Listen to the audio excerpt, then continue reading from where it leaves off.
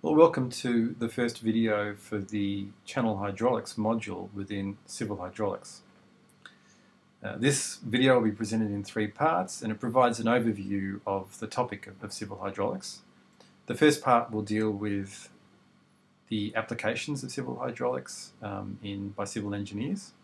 The second part deals with some of the concepts, the key concepts that underpin channel hydraulic theory. And the third part will deal with some of the key principles. So in this first part, we'll talk about how channel hydraulics is used by civil engineers. And in particular, what might we want to know about flow in a channel, and why is this important?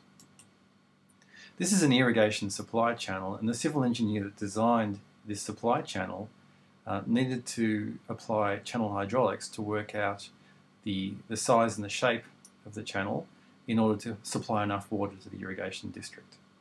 And that needed to be, those dimensions and the size needed to be designed with some consideration of the gradient of the channel within this landscape and the roughness of the channel created by these grassy banks. Here's a couple of other irrigation supply channels, much larger canals, snaking across this landscape, and it's interesting to ask, why are the canals so sinuous? Surely it would be much cheaper to design straight supply channels, and the answer is quite a simple one. It relates to the hydraulics of these channels. Here's another designed, constructed river channel, and in this case it's a diversion channel. It diverts the Morwell River around the Yallourn coal mine, so the Yallourn coal mine could expand over what was the original natural alignment of the watercourse. And this diversion has two parts. It's got this low flow sinuous channel, and that sits within a much larger floodway. And both the low flow channel and the floodway needed to be designed so they had sufficient capacity to carry the low flow and the floodwaters. Unfortunately, this particular engineering project didn't fare so well when there was a major flood throughout Gippsland in 2012. But first, fears tonight that the state's power supplies could be under threat after the Morwell River broke its banks, sending floodwaters rushing into the Yallourn open-cut mine. The crisis comes as towns further east battle rising rivers, with the Army called in to help at Lake's entrance. But we begin our coverage at the Yallourn power station, which supplies a significant percentage of the state's electricity. What was supposed to be a trickle turned into a torrent. A diverted section of the Morwell River bursting its banks, sending water gushing through a tunnel. In ruins, the conveyor system that transports coal to the power station, and water filling the open-cut mine that provides more than 20% of the state's power. Dave Murphy retired 2 days ago after about 20 years at Yallourn. He's never seen anything like this. Looks bad, this one, though. I think they'll have to close it for a while. With the open-cut mine now looking more like a lake, getting the coal out is the big concern. But the issue for us really is not dealing with that water right now. We're really focusing on the transport of the coal from the coal face to the power station. Initially it'll look like trucks, so basically using diggers to mine the coal. Only one of the 4 generators continues to operate, and that's running at less than half normal capacity. Still, the state government's not concerned about Victoria's power supply. Victorians can have confidence that sufficient electricity is being generated to keep both the lights and the heaters on, which is very important at this time of year. The opposition isn't so optimistic. Will he still be giving that assurance in a week's time if we find that the impact of the floods on the open cut mine have not been resolved by then? This is not an overnight problem. The enormity of the damage is not lost on locals, who fear the power station may be beyond repair. Well, they've been waiting for clean coal. This might be it. It could be. The Greens will be happy. It's not just with large engineering projects in the developed world where we're concerned about civil hydraulics. Here's an irrigation supply channel to a rice paddy field in India, which obviously requires some knowledge of open channel flow in order to design the irrigation supply channel. And the Romans were masters of open channel hydraulics. Their aqueducts are still in evidence across Europe, or southern Europe today, and it was their ability to be able to design, to apply hydraulic theory to design these aqueducts and their civil engineering skills in constructing them that really enabled them to establish some very large and prosperous municipal centres across Europe.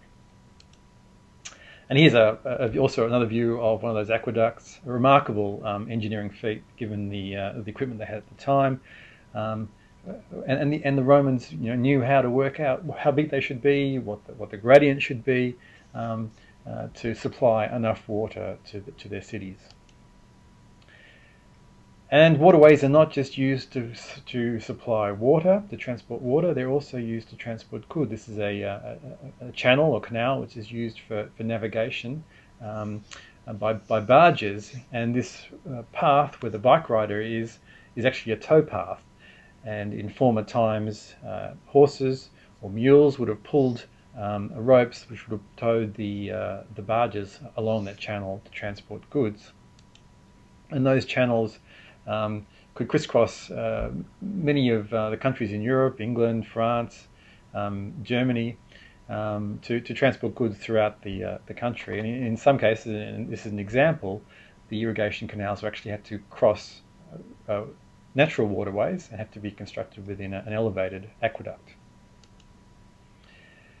And in urban areas, hydraulics is also important. In this case, in relation to flood management, we know that urban areas generally increase runoff from rainfall. The impervious surface produces more runoff, and so we have very flashy and very peaky high volume floods. And so civil engineers need to apply channel hydraulics to work out how big urban waterways should be to carry those floods. Culverts can also require application of open channel hydraulics in cases where they're not entirely full. They're effectively open channels, although one might look at them and think they're a pipe. And if you don't get the hydraulics right, this is what happens. You get the pipe can back up, fill up, and the flow will pass around the culvert and create erosion, causing a lot of damage and a lot of cost in terms of repairs. Sewers can also be examples where channel hydraulics needs to be applied, and even aesthetic features can require some channel hydraulics. This is a water feature at Ground Zero in New York. And of course, civil engineers working on flood problems need to apply open channel hydraulics. This is a picture of a flood down Swanston Street in Melbourne in 1973, where the whole road has effectively become an open channel. But let's return now to the Channel 10 news story we were looking at before, dealing with the Alorn coal mine accident, but further to the east in Bairnsdale during that same flood event. Today, though, the focus was on Bairnsdale. Here's how the town coped with its flood crisis. Lapping at the back door, the swollen Mitchell River threatens to rise even further. It's already swallowed the footy oval, the club rooms barely visible above the waterline. The whole area is just awash, and there's been hay bales and apples, and there was a caravan floating down last night. Since Monday morning, many parts of Gippsland have received a month's rainfall. We've got around 100 properties that are isolated by floodwaters. Bairnsdale is the latest town to come under threat. Some of these houses may have water in them, but most have been spared. But if the river rises just a few more centimetres, all of these homes will be inundated. And that's the challenge for civil engineers working in hydraulics, to be able to predict elevations of floodwaters to an accuracy of centimetres, because it's centimetres that matter in terms of inundation of property. Well, that's the end of this first part in the introduction to channel hydraulics. You'll find the next part will deal with some of the concepts that are critical to channel hydraulic theory.